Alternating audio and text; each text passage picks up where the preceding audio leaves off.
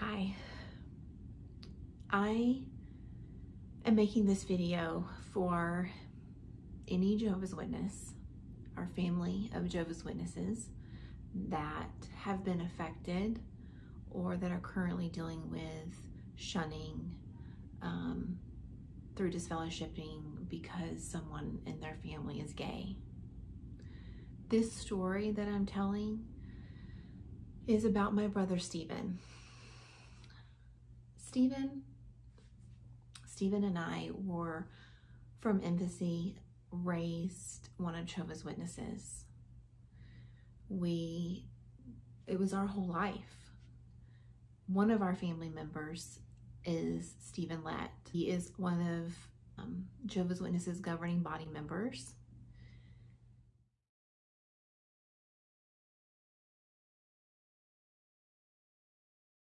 Who will come back, who will have to abandon their former way of life. I was thinking, as an example, a homosexual. Now, this former homosexual comes back in the resurrection, and he really thought, and he was taught, and he came to believe that God accepted him with that lifestyle. But now he's going to learn about Jehovah's moral standards. And he's going to learn that Jehovah will not lower his standard to accommodate us. We have to come up to Jehovah's standard. Will he change?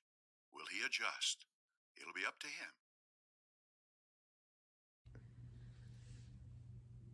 Stephen got baptized when he was about 18.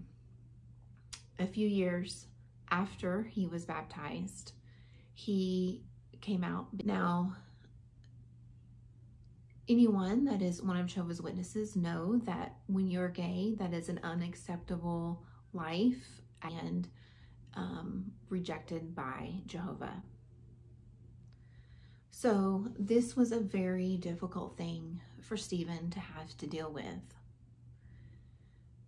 So much so that he had this choice to make. He had a choice to either live true to himself and be who he was, or live a lie and stay one of Jehovah's Witnesses. The two options come with great consequences. You know, if he lives his life as who he is, then he is going to be disfellowshipped and thus shunned from his family, including myself at the time. And to understand how difficult of a decision that this was is to really understand Stephen. He wasn't ashamed of who he was, but he was making a decision to potentially lose his entire family and all of his friends that he grew up knowing. And I can't imagine any person would take that decision lightly. And Stephen didn't. It weighed heavy on Stephen, so much so that his life became very dark for a period of time. He attempted multiple times trying to kill himself not long after he came out. He then, after that, got disfellowshipped.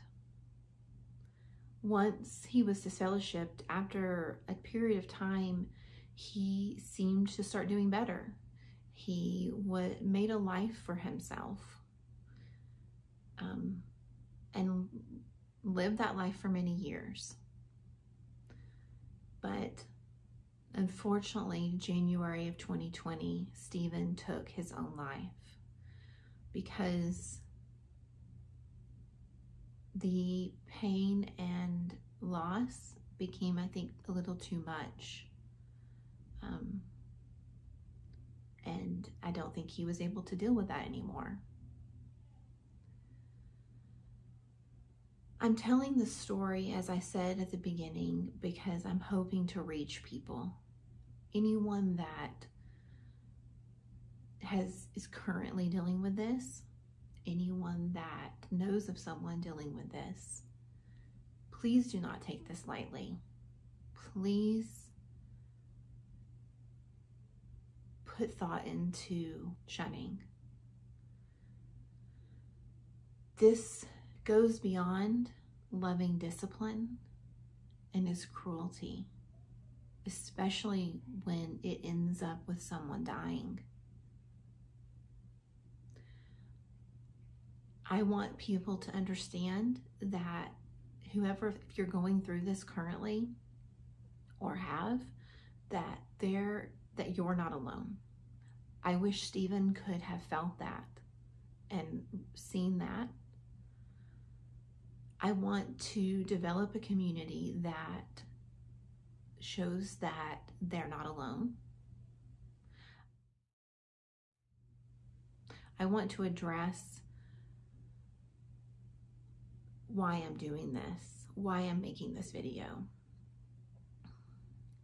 It is not out of revenge. I am not mad at anyone. I love my family dearly and my friends, and I know this will affect you. But support, there needs to be support for people that are going through this, because the solution is not suicide.